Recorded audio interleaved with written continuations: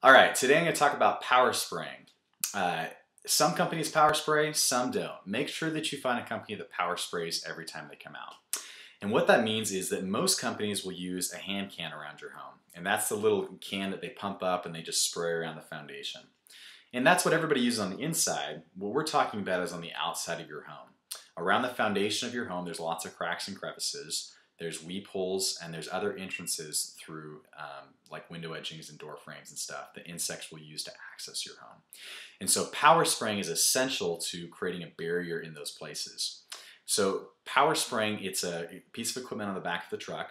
It's got a motor hooked up to it, and it allows you to get a lot more pressure so that it really penetrates those cracks and crevices and gets up into where the insects are nesting and laying their eggs.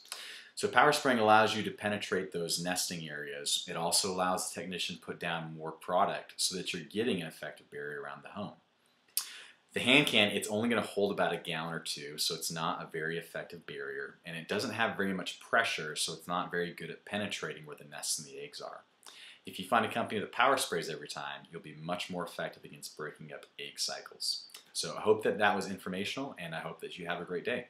Bye.